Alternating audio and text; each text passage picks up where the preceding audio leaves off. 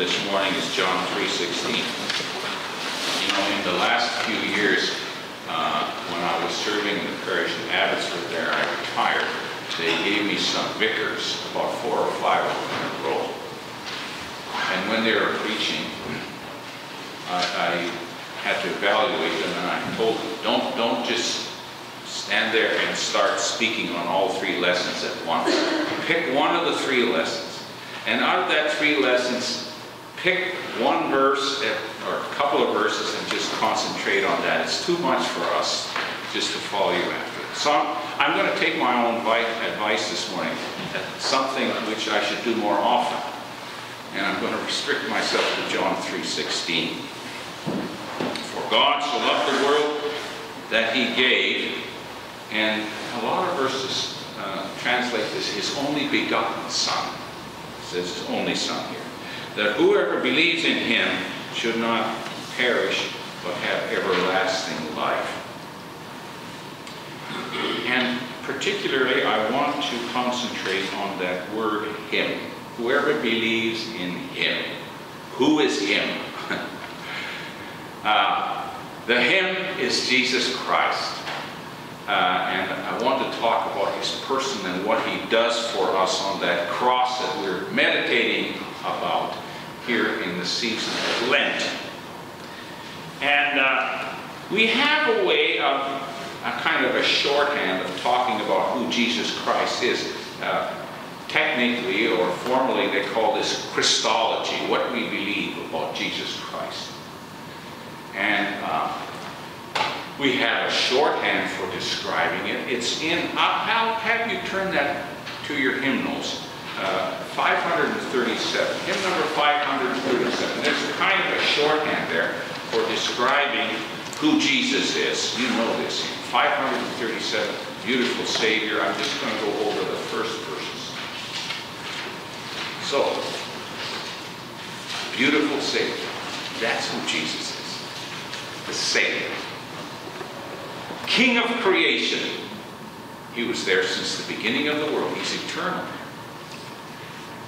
But here's the phrase that is really the shorthand for describing who Jesus is and what he does for us. He is the Son of God and the Son of Man. And what should we do regarding this Jesus Christ? Truly I love thee. Truly I serve thee. He's the light of my soul, my joy, and my crown. He's the Son of God and the Son of Man. Very important that he should be the Son of God.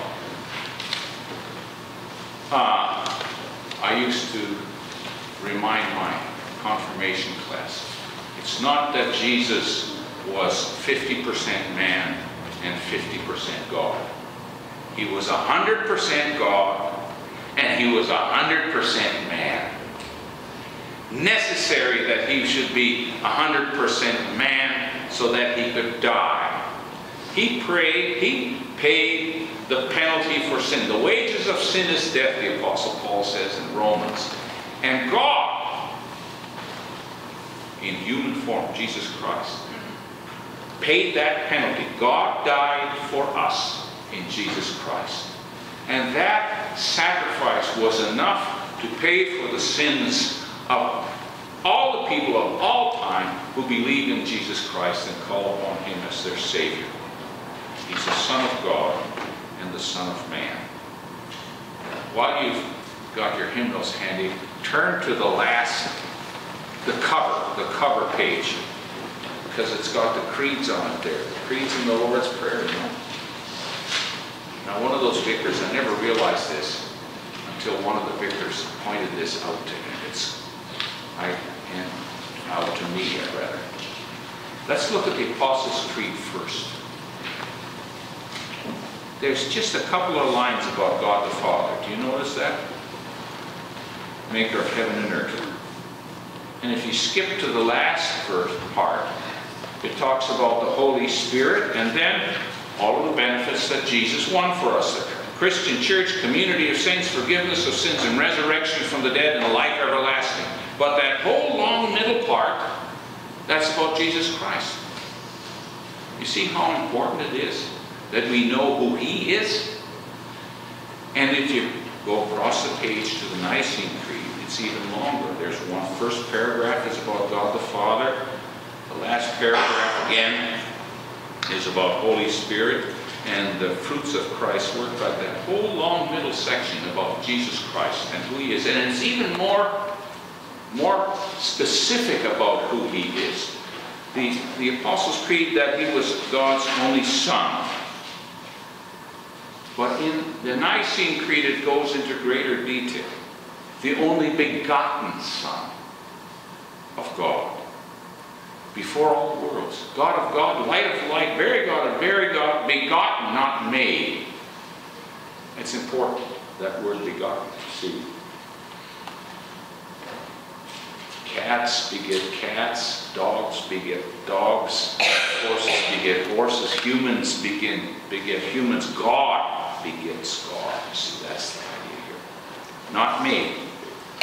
One substance with the Father, who for us and for our salvation, that's why He came, for our salvation, He came down from heaven, because He existed before He was born, and was incarnate by the Holy Spirit of the Virgin Mary. He was born. You have to name His mother. If He was born, you have to name who His mother was.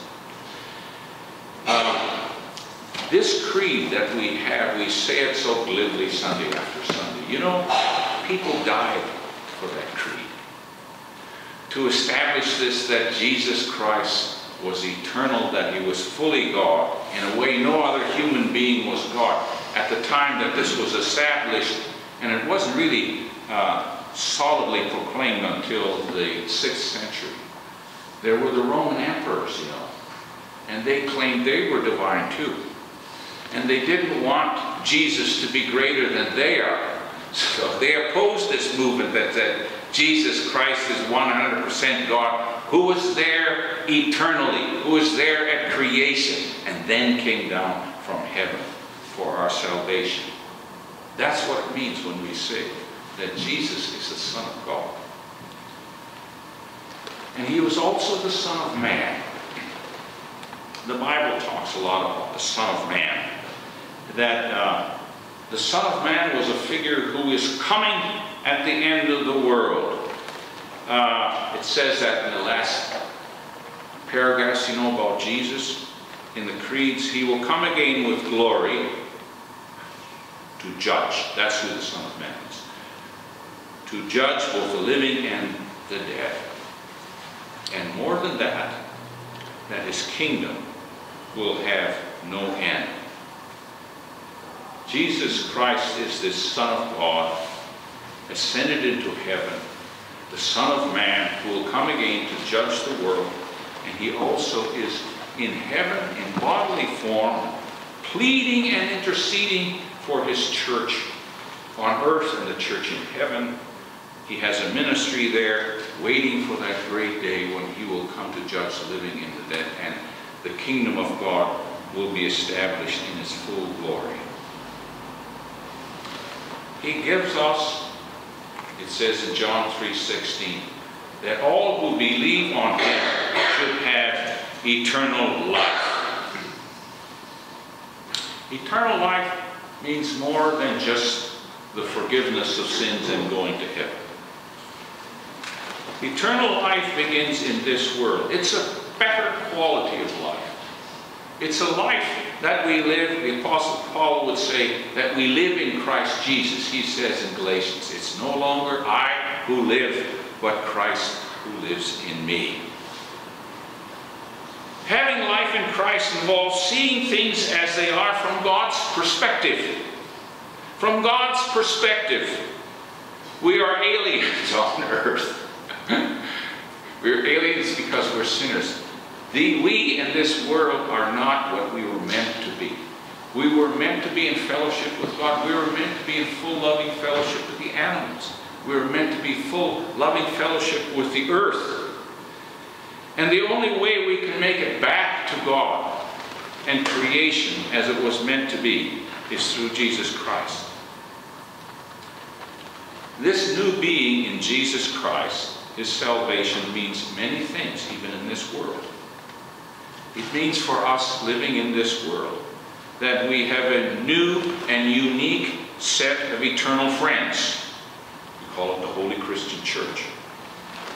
We have a unique set of values and principles for living in this world, the principles of Jesus.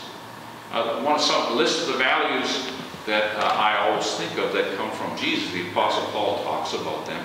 Love, joy, peace, patience, kindness, goodness, gentleness, faithfulness, and self-control. Those are all the values we adopt as Christians. And a generosity of spirit and an optimism about life. Who can defeat us if God is on our side? Third, we have a delirious sense of hope when we live in Christ Jesus because of the resurrection and the inspired belief that through Jesus anything is possible. Do you ever think about this? We have a unique prayer that's unique to us who believe in Jesus, the Lord's Prayer. That's our prayer. And we love the world. We love the world because God loved the world and sent His Son to save it. We become involved in the world and taking on Christ's mission of saving the world. And we have this continuous battle against sin. You see, we see things from God's perspective and we know we're sinners. We're forgiven sinners, but we still sin and have to continually come back and repent of our sins and ask God and our neighbor again and again for forgiveness. But we shouldn't be discouraged by that. That's making the world better. Christians confess their sins and repent of them, put them behind them, try to do better in the future, and forgive one another and receive forgiveness of God. That makes for a better world.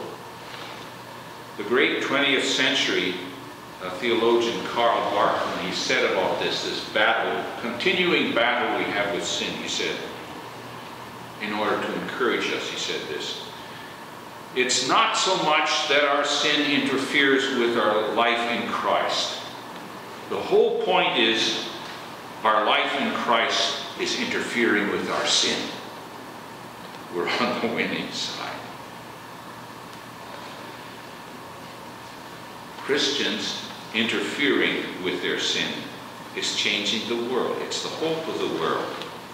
Christ living in His people and changing the world is the kingdom of God coming now. We pray for that. His kingdom should come. We're living this out now in the confident expectation of the kingdom which is to come in heaven and the new heaven and new earth at the end of time.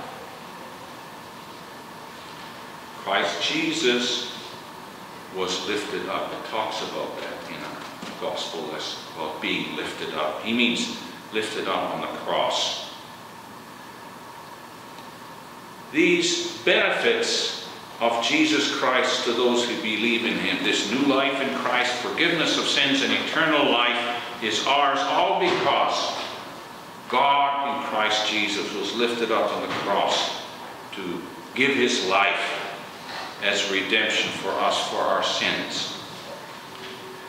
John 12 reports at the crucifixion that there was a centurion there, and it says specifically that he looked up on the cross to Jesus Christ and he made this confession: surely this is the Son of God. When he saw how He died and how the earth responded to His death with earthquake and darkness. Looking up to Jesus as God is life and hope.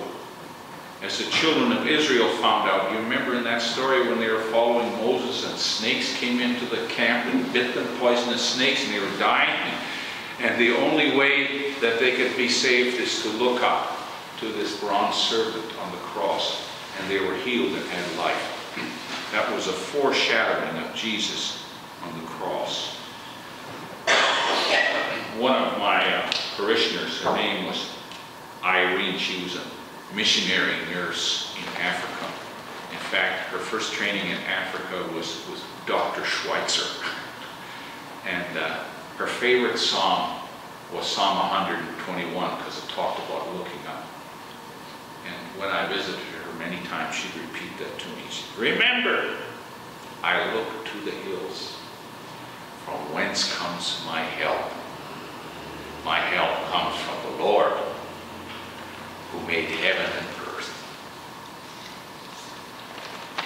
In John 8 and verse 28, when Jesus was speaking to his disciples, and they asked who he was, he said, "When you see me lifted up, the Son of Man lifted up, then you will know that I am he."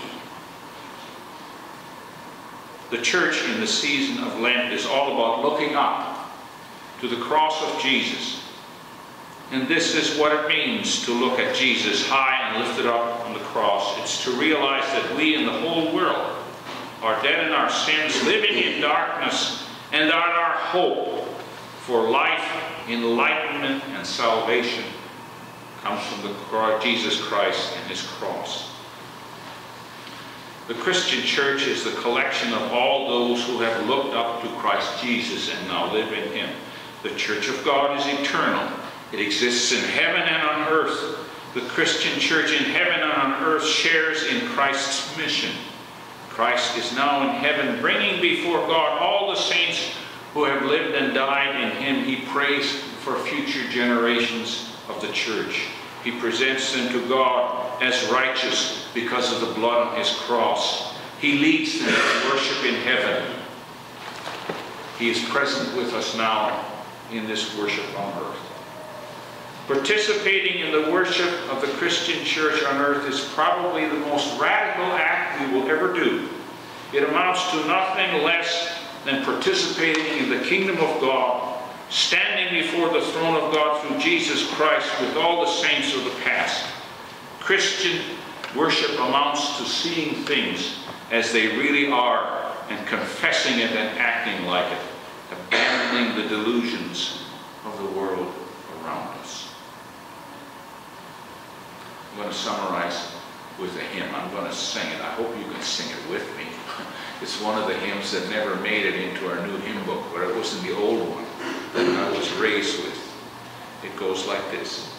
To God be the glory, great things he hath done. You know it? So loved he the world that he gave us his Son, who yielded his life and atonement for sin, and opened the life gate that all may come in. You know the chorus. Praise the Lord, let the earth hear his voice. Praise the Lord, let the people rejoice. Oh, come to the Father through Jesus the Son, and give him the glory, great things he has done. Amen. That's enough. Let's stand and we'll sing first.